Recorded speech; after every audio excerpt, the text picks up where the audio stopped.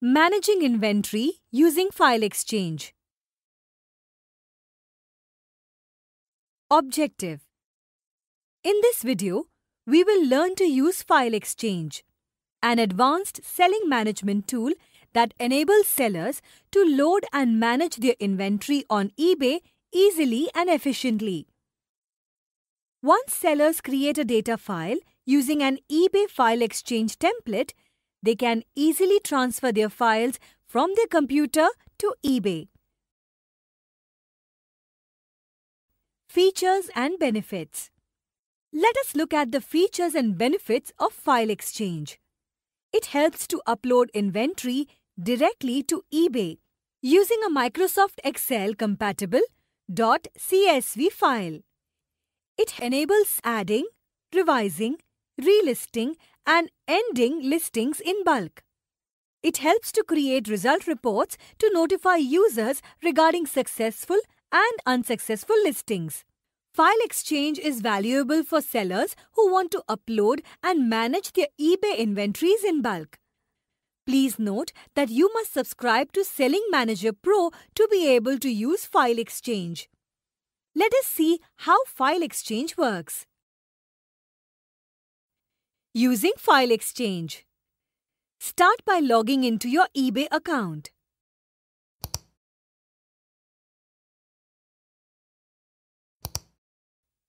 Next, go to My eBay and then click on Activity tab.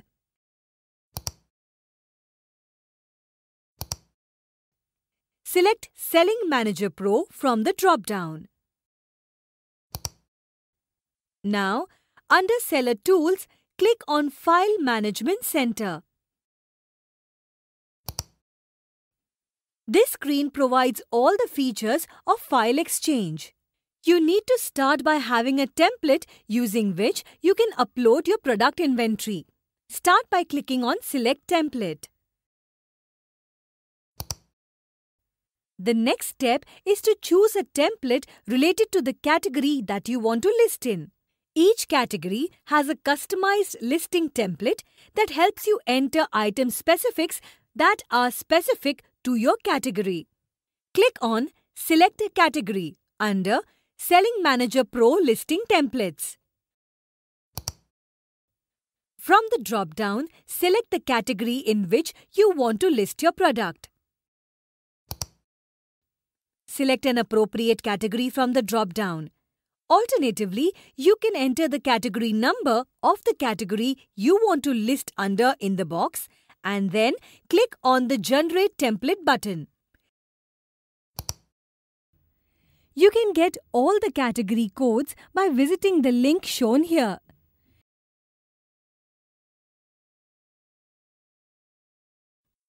Let us understand how to list a mobile phone using file exchange. Click on Item Specific Category template. The .csv file will get downloaded. Click on the file to open it. Let us understand how to fill the listing templates for mobile phones. All cells marked with a star are mandatory. In cell A2 under Action, Input, add fixed price item. Ensure there are no spaces between the words. In cell B2 under Custom Label, provide the item code. For example, you may use iPhone 6s as the custom label. Next, in cell C2 under Category, put in the category number. Now go to cell E2 and input the title. Make sure that the input should not exceed 180 characters. In cell F2, provide the subtitle. In cell G2, provide the URL of the picture. Remember, you can provide up to 12 pictures for each listing free of cost. To add more images, the two URLs should be separated by a vertical bar. Please refer to the video on TurboLister to understand how to create the URL for the picture.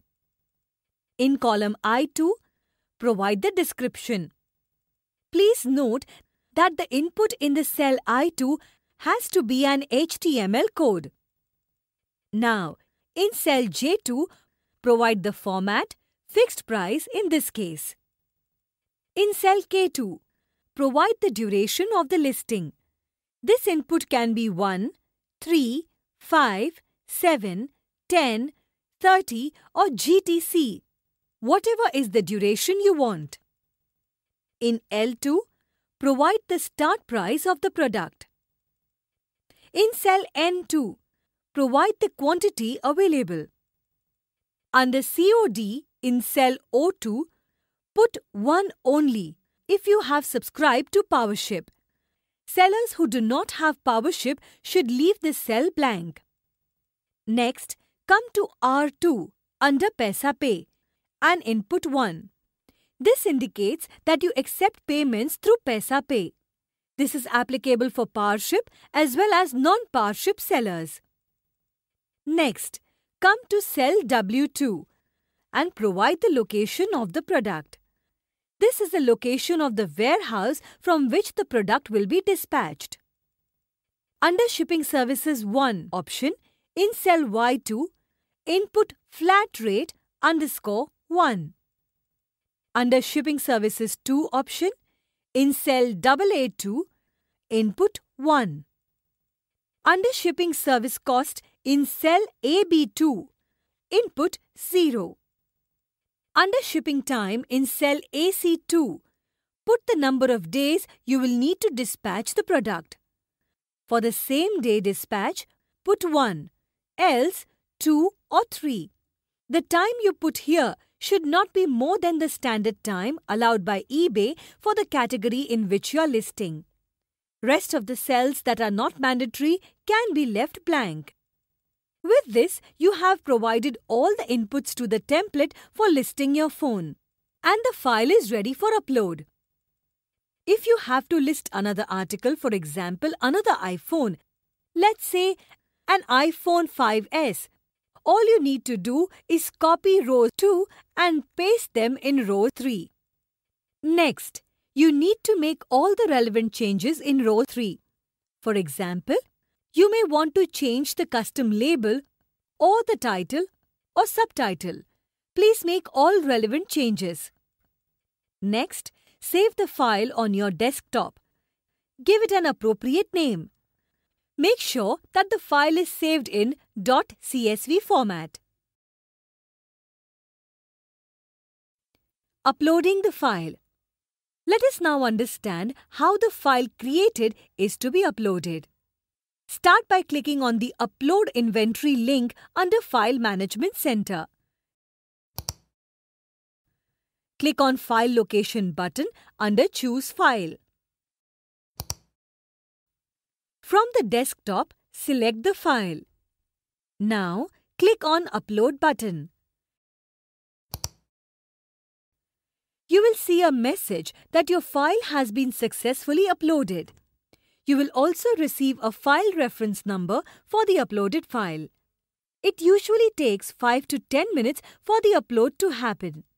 To check the upload result, click on View Upload Result under Upload section in the File Management Center. You can observe the update date and time and reference number. You will observe that the status is showing as in progress. Once the upload is complete, the status will convert to completed and you will see a link under Load Result Report. Viewing Load Result Report. To view the Load Result Report, click on the Download link under the Load Result Report. You will see a .csv file with a list of all the items that you had uploaded through File Exchange. All you need to do is check column H containing the item ID. If the item ID has been generated, it means that the item has been uploaded successfully. Wherever the item ID is blank, it means that there was a problem in uploading this particular item. You will also see failure written in column C for this item. To understand the reason for the failure, check column E called error message and go to cell E2. You will see the message. The error has happened in the row as indicated in column A. Now that we know the cause of the failure, we can go back to the uploaded file and make the necessary correction. Once you have made the correction, you need to upload only the article in which the correction was made and not the entire file. Remember, the new file should be saved with a different name. If you upload another file with the same file name again, the system will not accept it and give you an error message. Important tips. Please remember to give the file a new name after you have fixed the error. File Exchange will not accept a file name that has been uploaded earlier. We hope you enjoyed watching this video. Watch other training videos on our YouTube channel.